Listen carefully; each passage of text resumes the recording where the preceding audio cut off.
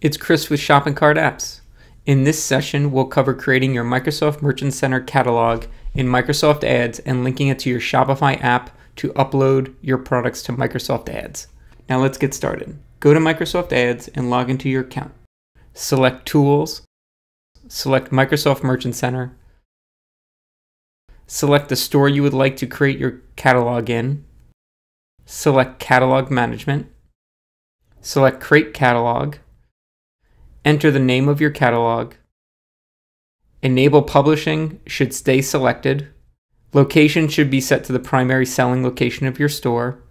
Automatically download file from URL should stay selected. For the source URL, we're going to head over to your Shopify store admin. Once you're there, select Apps. Select the Bing Shopping Feed app.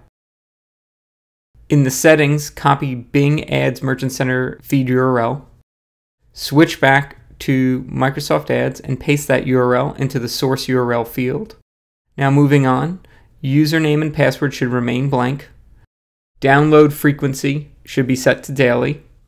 You can leave the download time on its default setting.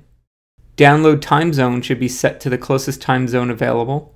Run should remain selected for run pause schedule. Finally, select download when save and select save. This starts the feed retrieval immediately instead of waiting until the scheduled download time. Most feeds begin being processed in 24 hours, but it can take a few business days for the first set of products to be approved. After that, new products will be reviewed and approved on a daily basis. That's all for now. Until next time, keep it simple, keep it fun, and keep at it.